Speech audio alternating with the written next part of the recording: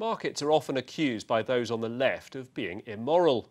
The reaction to the attacks in Paris seems to give this the lie, with what some have called a patriotic rally kicking in to lift shares well above where they stood before ISIS killed 129 people on Friday. Equity markets are showing little in the way of patriotism in fact, though. If they were, the shares to buy to express solidarity with the City of Light would be those most exposed to an intensified French terror threat, Aéroport de Paris and Air France KLM. Instead, markets are doing their usual job as amoral weighers of likely outcomes.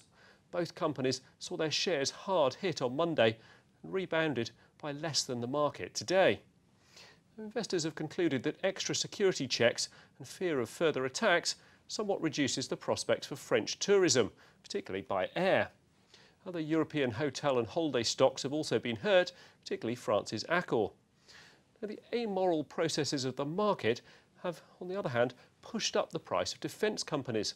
Demand for heavy weapons to bombard the ISIS-held parts of Syria will surely rise, but so too will other aspects of defence, with even the supposedly cash-strapped UK government already digging deep to find £2 billion for extra equipment for the SAS and the resources to hire another 1,900 spies. French defence and aerospace company Thales was picked immediately as an obvious winner.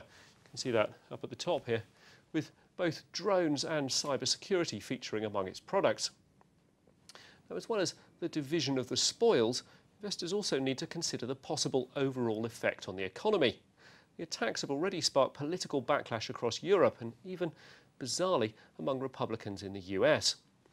More obviously relevant, though, is the insistence by President Hollande that the need for extra spending on state security trumps European austerity demands, a sort of illiberal Keynesian stimulus. Overall, though, the market reaction's been relatively subdued. You can see some of that. There were these sharp drops in Aéroport de Paris, that's the red line, and in Air France, the green line, relative to the overall market. That's the French market here in blue. And you can see, whilst they were quite big drops on the day, they're really not particularly out of line with the sorts of things that we've seen earlier this year, and in fact, far less important than what have been going on in the broader market. We can compare here what happened after the September the 11th attacks in 2001, when US airlines plunged by a third. That's the airline sector there, S&P 500 airlines. The blue line shows S&P 500 as a whole, and Northrop Grumman there jumped by a third. I picked that just as a sample defence stock, but it was one among many to benefit. Now, this isn't about markets putting a different value on French versus American lives.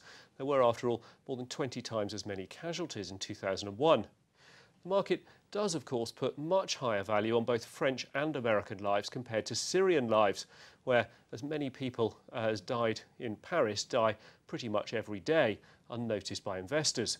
They don't spend much, and so really don't matter to global stock markets. But really, the smaller reaction in Europe than in the US reflects the fact that what happened doesn't appear to be a major turning point, unlike 2001. France and its European allies may spend a little more on defence, and they may pummel ISIS-controlled areas of Syria a little harder. The European Central Bank might be somewhat more willing to ease monetary policy again at next month's meeting. While the specifics of Friday night's tragic attacks were shocking, more terror attacks in Europe were widely expected, and there'll almost certainly be more to come too, for all the spending by governments.